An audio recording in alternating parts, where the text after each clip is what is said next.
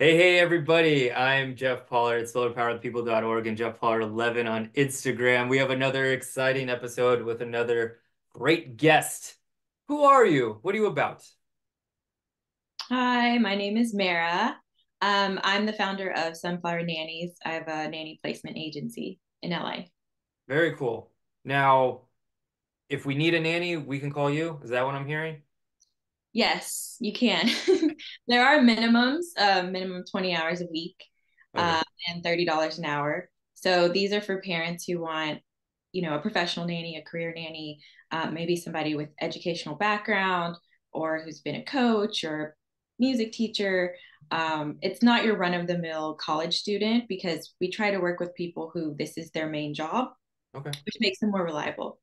Yes. Okay. I've actually known a few people in the past that have done versions of this. So, do you have even a tier system? You kind of mentioned college people. So, do you have things like based off of,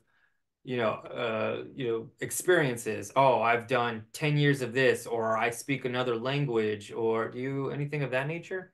Yeah, we actually do have a tiered system. We just put it in place this summer because we noticed we try to make things I guess accessible for everybody and to kind of ebb and flow with the market. So we do have a really basic package called the essential package. So $500, we send you three nannies, and then you choose one, and there's $1,000 placement fee. Everybody's vetted, background checked, fingerprinted, reference called. And then there's a middle package where we do all the scheduling for you. So you don't even have to worry about anything. You don't have to coordinate. Everything's handled. It also includes a 30-day replacement window, and that one's a 10% fee. And then the concierge package, that's the higher tier. The nannies have minimum 5 years experience. Most of them have a degree in education, child development. Maybe they've been a nurse. And that comes with, an NDA. You get a 1 year replacement window. So based on how long the nanny's been with you, we make sure that for your money works for you for that year. You'll always have childcare and you can always call us. So we're basically your assistant for that time, Okay. making sure that you always have your childcare needs Oh, handled. Yeah. terrific. So the middle person for the nanny and the owner, and you'll make sure that it's like as stressless as possible for them and stuff like that. Yeah, because it's not only just making that initial connection, Okay. it's mentorship. When the nanny has questions, we're that person that they call. Some of those gray areas. Oh, the family just asked me to travel with them. What do I do in this situation? What do I expect? That's already going to be, there's going to be protocols for that. We set up a contract. And the goal is to whoever you hire, they come out after working with you, they're a better person. They're more seasoned. They feel more confident. They love their job. And then they come back to us for their next one. So Mara, this is your business, your baby. How did to for people to kind of get to know you and stuff, did you grow up in LA, in California? Did you how did this come to be? I want people to get to know you also. So I'm from Louisiana. I grew up in a small town, a small college town, Louisiana Tech. I don't know if you've heard of it, Grambling State. But I grew up, I'm the oldest of six. I've been around kids my whole life. I grew up with like grass stains on my knees and like babies on my hip and like building birdhouses with my dad. A really magical childhood. And so I was naturally kind of drawn to the Montessori Reggio, the hands-on learning style. And when I came to LA, I thought I wanted to work in fashion. I studied psychology and art. It just seemed like the obvious thing, but it just didn't really do it for me. Sure. And so I found myself taking a break from that world. I got a job as a nanny, and it was like the world just opened up. I was spending my days at the beach. I was at the park. I was biking. It was so much fun. It was like I was a kid again. Yeah. But I knew it wasn't sustainable. I wanted to have my own family. Um, I ended up teaching with a company called Dream Academy, and I was mentored by Dr. Tracy Damuth. She is a PhD from USC, and she totally changed my perspective on learning, where it can be so tailorized to the child, and you can do group learning, like small groups. Of course, COVID happened, and so I had a lot of work, more than I could handle. People were calling me for referrals, and so that's how my referral business started. It started off as kind of private education, and then it turned into nannies. Okay.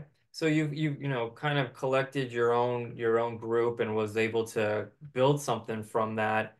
If I were kind of like a new person and I wanted to nanny or something, is there a process there that I can kind of get started? A quick thing that I could, you don't have to really lay it on us, but a quick one of what I could do to sign up.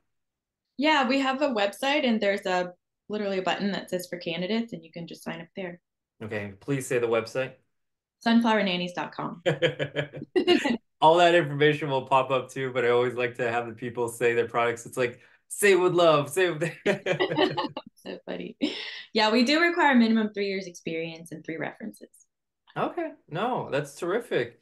Has there been any fun anecdotes? Anyone, it could be anything, but like, can you tell us the challenges you might have had, or just the rewards or something that have come across that come to the top of your head? One of the challenges a lot of people face is finding after school care. And for an agency, that's also challenging too, because it's such a small window of time.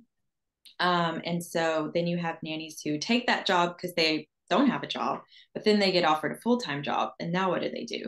So we've put together these after school pods, so after school learning groups. So it's one nanny that can pick the kid up from school and maybe three friends, and all the parents chip in, and the nanny's making a livable wage. And you can count on her. Everybody's having fun, and sometimes they're learning together, but usually it's mostly hanging out. But it's somebody who's reliable, professional. Maybe not every family would be able to afford this type of person on Sure. their own, but split up, everybody wins. That is, no, that's terrific. And I really appreciate you actually, thinking of something of that dialogue where people that can't afford, everyone wins and everyone pulls together. And I appreciate you doing that. Is there, a question as a parent or something that maybe they're not thinking of, like some form they need to prepare for, document, or is there a typical question you're maybe asked that a new parent is maybe unaware of to ask you to kind of ease into this or to get into it? Yeah, a lot of parents reach out to me as soon as they're pregnant. Oh, well. Sure, And I believe it. it's like it's natural. I think with the daycare system, everybody has to, it's competitive. You have to think ahead. Yeah. Um, but with us, we don't book out far in advance. We do take a deposit where I know I can hold your spot for that month. Okay. But sometimes parents will reach out, and really the sweet spot is a month. Let me know a month before you need your nanny, and we can work together. Okay. Um, and I think the other thing too, when parents are trying to weigh the pros and cons of working with a nanny or um, doing the daycare, a nanny share is always a great option. It's kind of that sweet spot in the middle. Like I said, you can split the cost with a friend, and if your kid's sick, you don't have to take off work. Somebody's taking care of them. Okay. Because that will happen. I have a toddler, and she spent probably September to November at home, and we were still paying for preschool. Oh man. Okay. But find that sweet spot, everybody. Don't be too late, don't be too early. I like that. Mara, I have one more question. It's usually just a fun, spontaneous one. It's more like if you could make the world a better place or less stressful, it could be about anything. It could be, about your business. It's kind of like a little fun way to end it. It could be I like to go for a run. I like to read a book. It could be I like to help find people reliable, nannies. So, do you have any advice that came up to the top of your head? I think find a third place that's not work and not home. If you have that place that you can just offload and breathe for parents, for caregivers, whoever, that for me personally has been my saving grace. Okay, I like that. Like a little And I book nook. switch it out. I switch Oh, it out. oh, so it's Yeah, never the same place not either? always the same. Yeah, it depends Huh. on the season.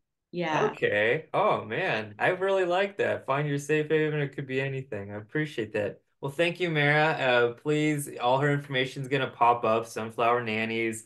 You'll find her website and everything in the description box, the boxes and everything. So thank you so much for having this chat and educating us on Sunflower Nannies. Thanks for having me. Okay, take care, everybody.